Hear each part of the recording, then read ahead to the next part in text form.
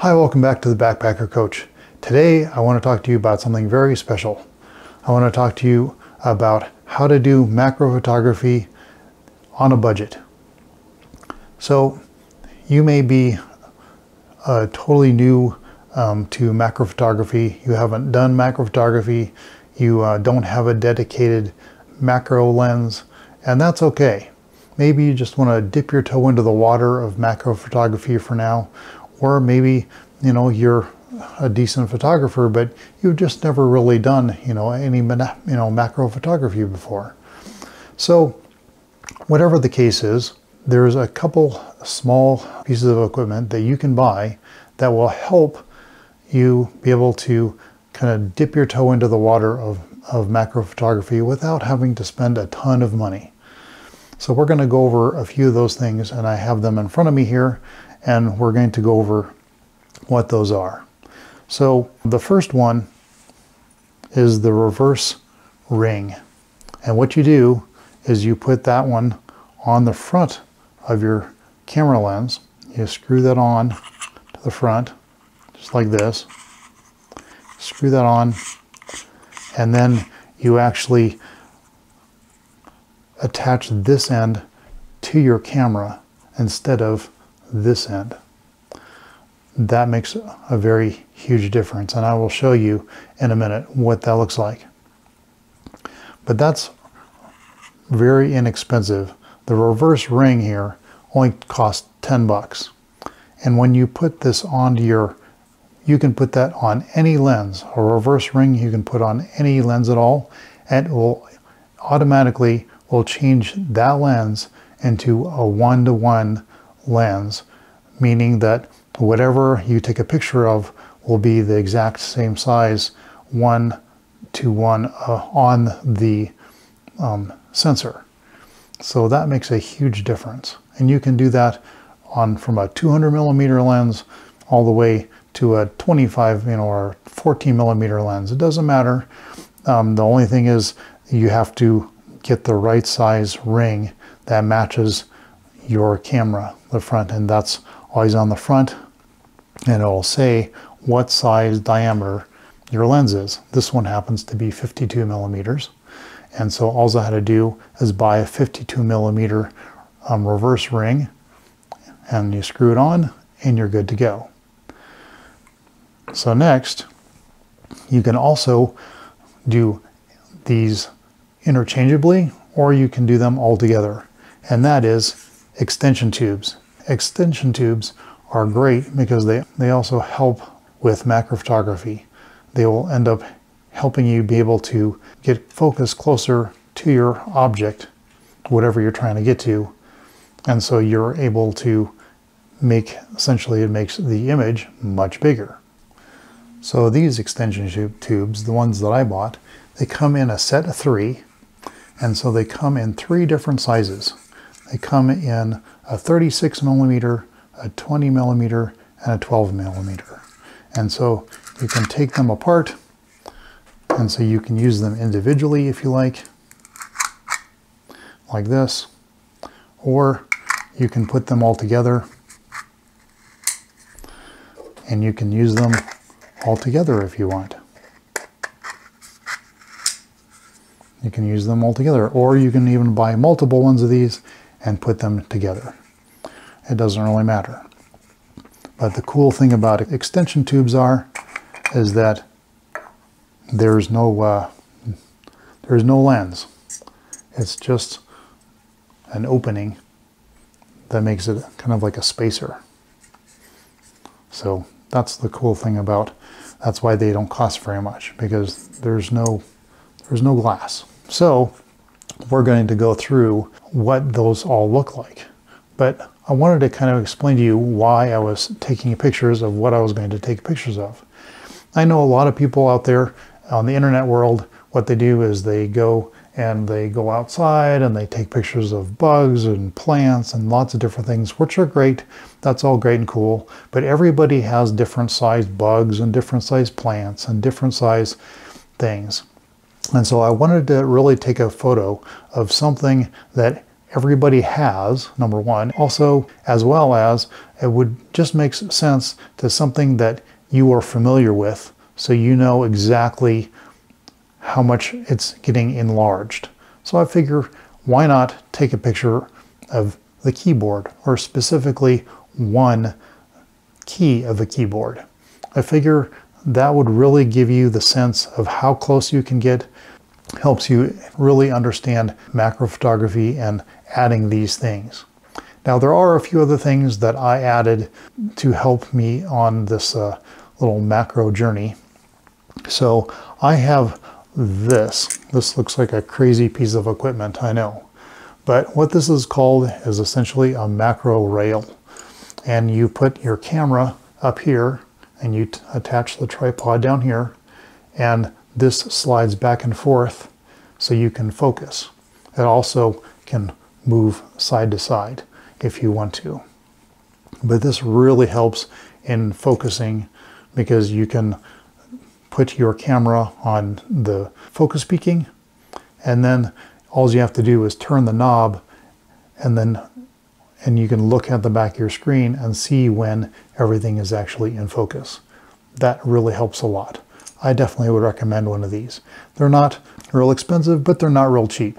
It depends on where you go. They range from, $40 up to several $100s. This one happens to be about 70 bucks. But you can just, all depends on what you want. It's not necessary, but it definitely does help. And the other thing that I used just to help a little bit with seeing some of the texture, and also just so it wasn't quite so dark, I used this little light. This is a nice little light. It does help with the light up things when you need to. It's really inexpensive. It was only like 16 bucks.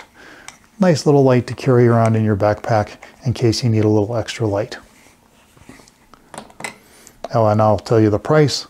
The price of a set of these extension tubes, they were 43 bucks for a set of these extension tubes. Now you can get ones a little cheaper than that, and you can get ones that are more expensive than that. I tried to get something with metal, a metal back, so I felt that would be a little bit more safer, a little bit better. But that was pretty much, and also these come with the connection points to be able to still control focus if you really want to on your lens. But the way we're doing it today doesn't really apply, because we're putting the lens backwards on the camera or on the extension tube, so it doesn't really matter anyway. And like I said before, the ring that is only about 10 bucks. So that's really inexpensive. So let's get into it, and let's get into how I took these pictures and how they look depending on what we used here. Okay, so first what I did was I just took my normal 40mm Pancake lens, put it on my camera, and focused as close as I could to the M, and took a picture and got as close as I possibly could. And this is as close as this lens would allow me to get, which isn't bad. It's funny that even on this lens it says macro, which it's not really macro, but that's okay. We're going to be fixing that in a minute. But it's decent. It does actually get fairly close to objects, but we're going to get much closer than that. So there's your first image. So now all we're going to do is we're going to flip this lens around, and we're going to put it on the camera with the ring, the reverse ring, so we can put this lens on backwards. Okay, so here's that photo. Now you can see that's a huge difference. It's a huge jump between our last image and the next image. That's a really big jump. So really, if you really wanted to just buy the ring, you're well on your way to at least being able to do something much closer than you normally would ever be able to do. But now we're going to go one step further. We're going to do this lens reversed, and we're going to do all these extension tubes together, and we're going to put those together on the camera and see how close we can get. What image do we get? So we get this image here. That is even closer. That's pretty amazing. And so that looks pretty darn nice. But I have a special secret for you guys. I also, for a short time, I had also a Bellows that was designed specifically also for doing macro photography. Unfortunately, I promptly broke it. So it was kind of cheap. The camera fell off the tripod because you can't really attach the camera to the tripod with the Bellows and this thing very well. It just doesn't work unless you modify the bottom of the Bellows. So I know that now. But we're going to attach the lens and the extension tubes and use the Bellows fully extended, and we're going to show you what picture I get out of that and see how close can we get. That is the next picture. That is darn close. That's pretty amazing. You can see the texture of the key, you can see the texture of the paint, everything. That is darn close. And if you guys are interested in the Bellows, it actually is pretty inexpensive. It's only 34 bucks. So it's not bad. But like I said, I broke off the little pin so you can remove the lens. So I sent it back. And I'm going to be just buying another set of these extension tubes, which won't be quite as far as using the Bellows, but that's okay. I can always buy more extension tubes later. All right, so that is our final photo, and that is truly a macro photo. It is very, very close. And that's all you need to do, is be able to have definitely a tripod, because when you do use extension tubes, that does cut your light. Every time you add more extension tubes, you lose a little bit of light. So you definitely have to have a lot of light. So something that you'll want to consider is either if you're doing in-studio stuff, you definitely will have to have, you know, some good lighting, or you will want to use, you know, the flash with the diffuser, which maybe you've seen some of that stuff. I don't have one of those yet, but I'm planning on buying one, and that will help with lighting up whatever is in front of your camera really well and very nicely. And then you don't have to have your shutter speed so slow. But right now I don't have one of those, so I have to just continue using the shutter speed much lower and go with that. But then you definitely need a tripod, because it's very difficult to get a clear picture of using with a low ISO. And also when you're doing macro photography, you need to use quite a bit higher f-stop, which is very important. Somewhere between f8 to f11, somewhere in there is usually the most commonly used f-stop for macro photography, somewhere in there. If you do something much, do wide open, you'll have a very, very small airplane that'll be in focus. And if you do it the other way around and you do it too far, apparently it causes weird flares and does other odd bad things, as well as it makes it really, really dark, and then you wouldn't be able to take a photograph because it'd be just too dark. It would be very difficult to get enough light. So that is how you do that. just to give you a general description of how I take my photos for right now. And let me know in the comments, what is your setup? What do you like to do? And let me know if you have any other questions. I know there's a lot of other different little tricks and tips that have to do with macro photography. And like I was saying, this isn't to go over all those different things and how to do macro photography and all that, but just kind of going over the equipment.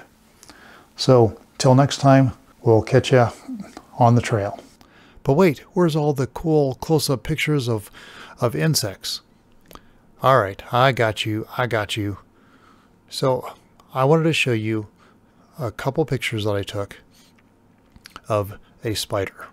So I found this little guy in my basement downstairs. He was all dried up and dead, but it is winter time, and so there's not a lot of insects. But I was able to grab this little guy and I put him on a plant that I had, and I took a picture of him. And I'll show you those two pictures. But all I used was the 40mm Pancake lens with the reverse ring. So we put the Pancake lens on backwards, and the set of 3 extension tubes. And I also used the little tiny light that I showed you. I did do focus bracketing on both of these pictures, so you'd be able to have a little more of this little spider in focus. Maybe at some point I will do a tutorial on that. Let me know in the comments below if you'd like me to do a tutorial on that. And that's it. I just was close to a window, and I also used that little light. And this is what I got. That's pretty darn close. That's pretty amazing. Amazing to think those are always crawling around our house. But there you go. There's some cool pictures of a spider. That's pretty darn close of the spider there. So there you go. Hope you enjoyed the pictures. Hope you enjoyed this little tutorial of what you need macro photography on a budget. Until next time, happy shooting and stay safe out there.